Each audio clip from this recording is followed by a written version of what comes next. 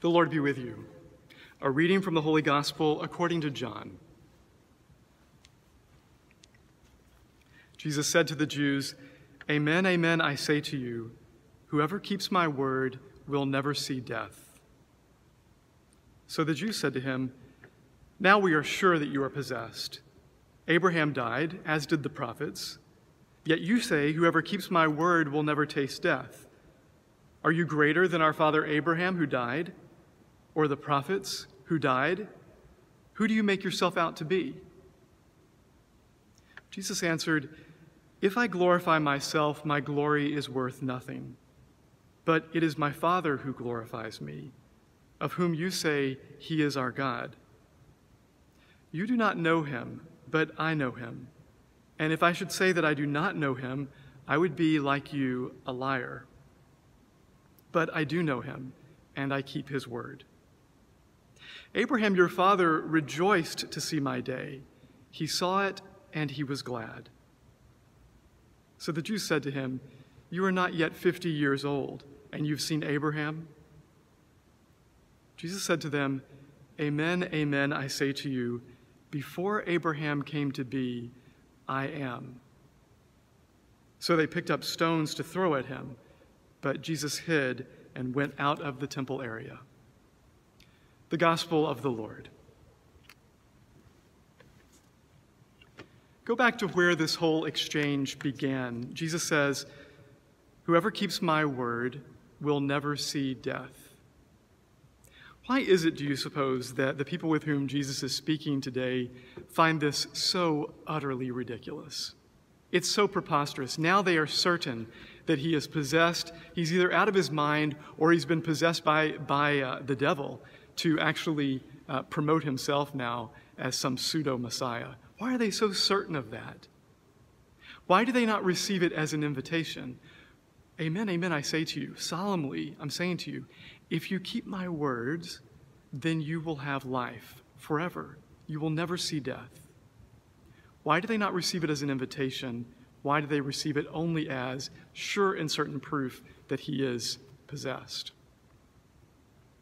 Because for them, the most certain thing in the world is death. It's even more sure and certain than life, the thing that they experience every single day. The more powerful reality, the kind of fundamental, foundational reality of their entire world is death. Does that seem a little extreme to us? Does that seem a little ridiculous? Does it seem hard to grasp or to relate to?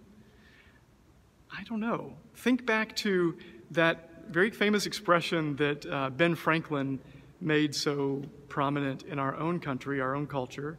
It was a little quip, but there's some truth behind it. He said, "There's nothing so certain in this world than death and taxes."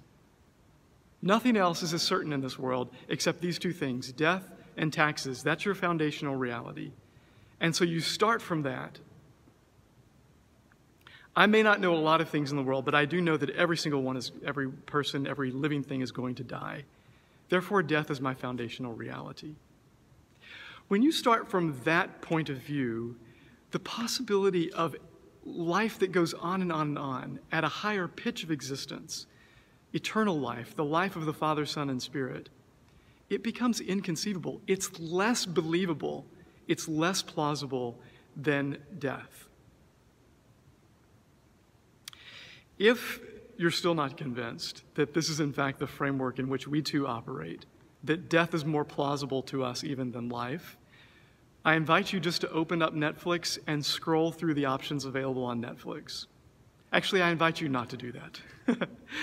Because what you see one after another is this morbid fascination we have, this morbid certainty we have about death and finitude. Just about every single thing available in our world of culture and entertainment is laced, is founded upon death, the certainty of death. How does that play out in my life? Elsewhere in the scriptures, we learn that it's because of fear of death that we've lived our whole life with this great sense of being enslaved.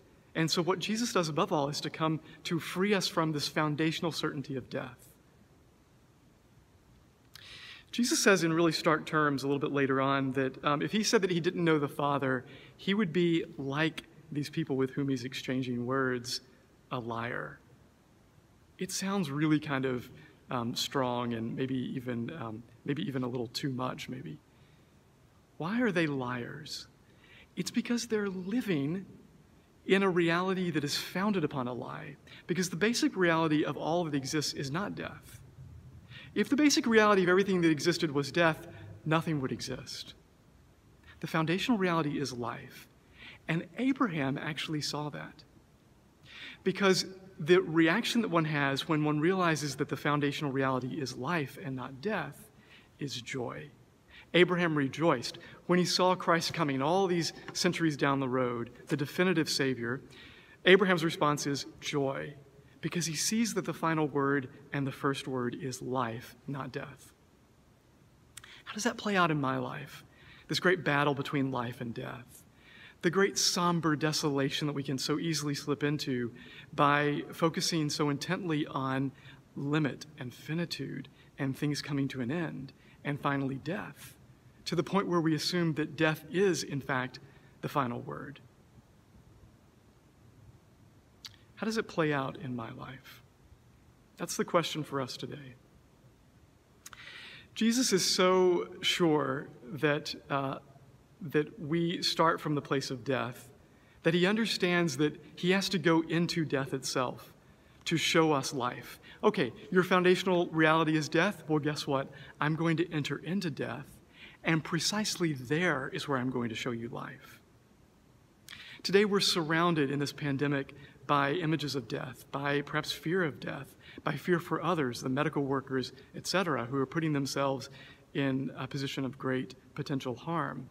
Death is everywhere present in a time of plague. But Jesus Christ enters into death so that there he might show us that, in fact, the foundational reality is not death.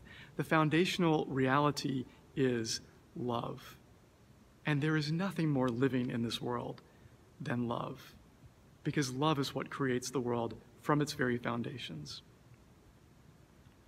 Let's pray for that grace today.